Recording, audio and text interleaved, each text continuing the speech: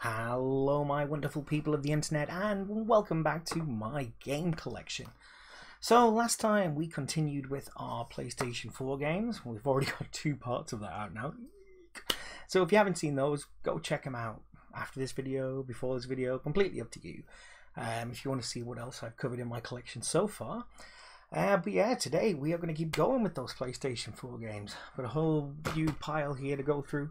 So without further ado, let's kick things off. Okay, kicking things off today, we're starting off with a classic, and that is Ni no Kuni Wrath of the White Witch Remastered. Do you know what? I actually had to get my tongue around saying that.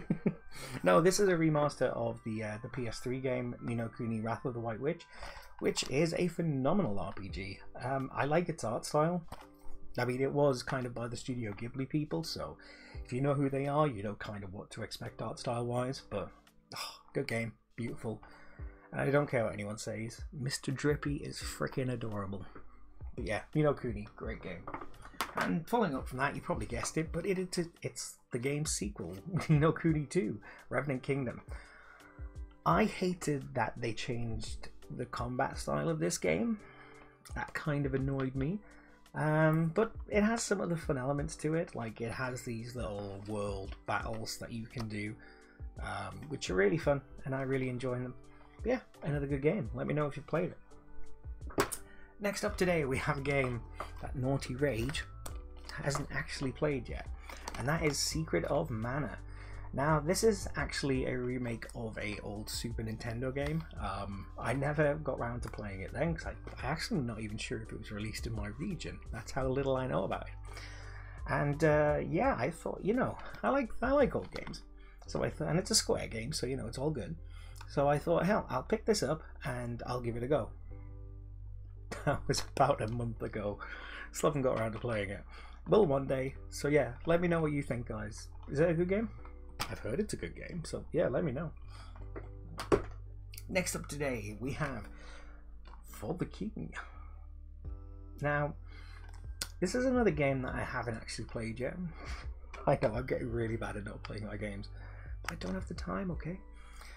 I picked this up because it was recommended to me when me and Sen sometimes we play co-op games, and at the time we were actually playing, I think it was Crackdown 3.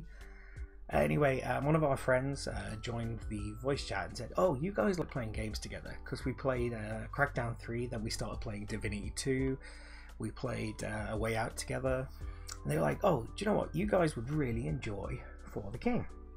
And it was free from Epic, I think, at one point, and I think we both had it. We never got around to playing it. And I thought, you know what, I like owning games digitally. So just on the off chance that I like that, when eventually me and Sen hopefully play it, we do have to finish Divinity Original Sin 2 first. We just haven't picked it up for about 2 months. I got this just on the off chance that I do enjoy the game. If I don't enjoy it when we play it, I'll probably get rid of it. But again, let me know your thoughts. Next up is another game that was actually released on the PlayStation 3 first, and that is South Park: The Stick of Truth.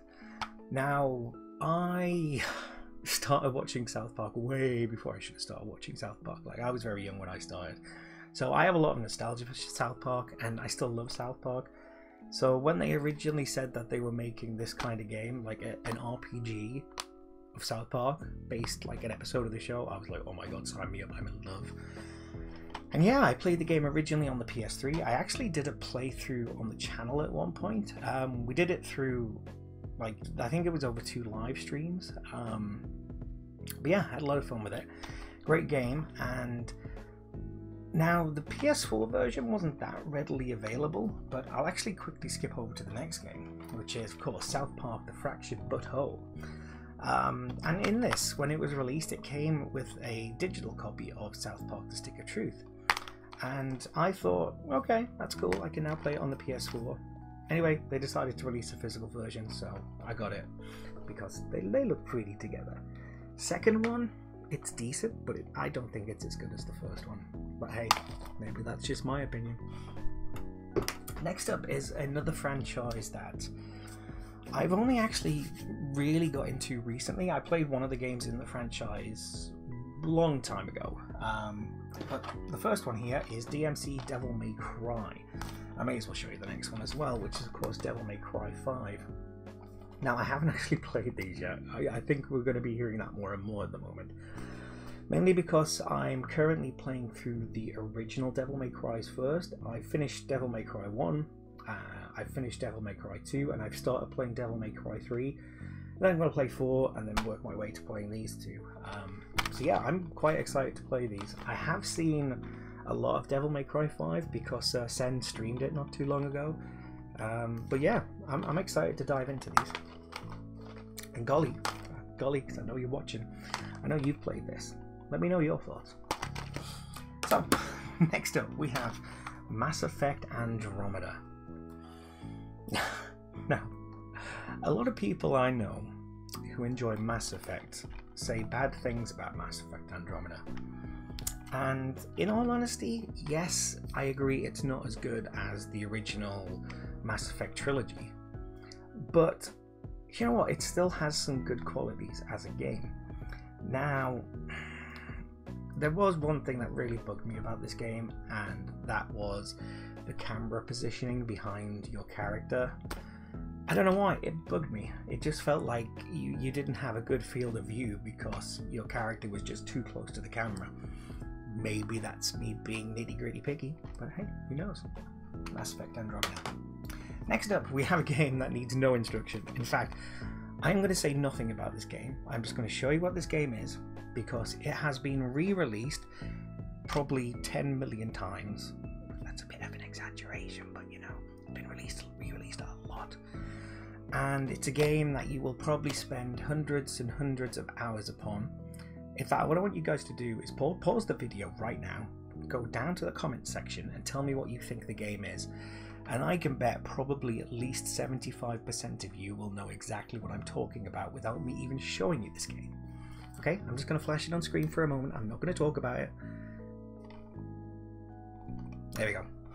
Easy peasy. I'll be interested to see if you're right in the comments. Next up, we have Adventure Time, Pirates of the Enchiridion. Now, I'm not going to lie. I enjoyed Adventure Time. I liked it. It's got probably one of the catchiest theme tunes in the world. And I heard they were making a turn-based RPG based on Adventure Time. And I was like, ooh. Like, I looked at it for ages and it was full price. And I was like, I want to play it. But you know when you just look at a trailer for a game and you're like, I'm not really sure.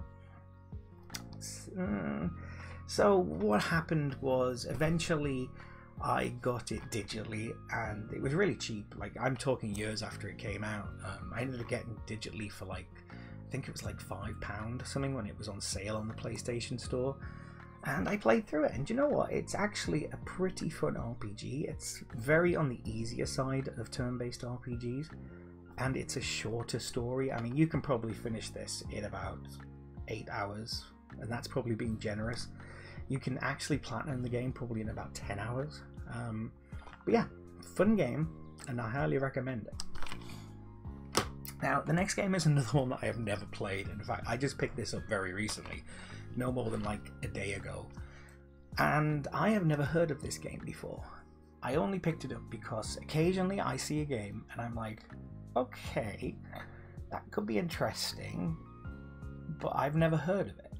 And if I've never heard of it, I pick it up on the off chance that it might be something that I want to play later, just in case values start going up, which tends to be something that does happen with more obscure games. But yeah, let me know if you've heard of this one. It's called Beast Quest. Apparently it's based on a series of novels, as the leaflet inside does suggest. See, continue the epic adventure with epic Beast Quest books. But I don't know. I've never heard of it. I've never heard of Beast Quest. Let me know if you have. And one more game today. Now, this game I actually had a blast with. I actually played it co-op with my son, and it was a lot of fun. And yeah, that's Untitled Goose Game. Like, oh my god, Untitled Goose Game is brilliant. It's very short. It's entertaining though, and I think playing it in co-op, so really it should be Untitled Geese Game, as the game does call it in co-op. It's beautiful. Just basically going around and getting in trouble. And one of the cool things about the physical version, let me just pull these out here. Like, it comes with like lots of things inside it. Like, it's got like a little catalog for like all of the in-game items that you can steal, and it just, I'm not doing a very good at showing it. But yeah, like, it shows you everything and has like market prices of how much they would cost, which is pretty cool. And guys, because it's a British village, it's in pounds. If anyone's got like an American version of this game, I'd be curious to see if it's still in pounds. You get a no goose allowed sticker, and last but not least, and this is pretty cool, let me just,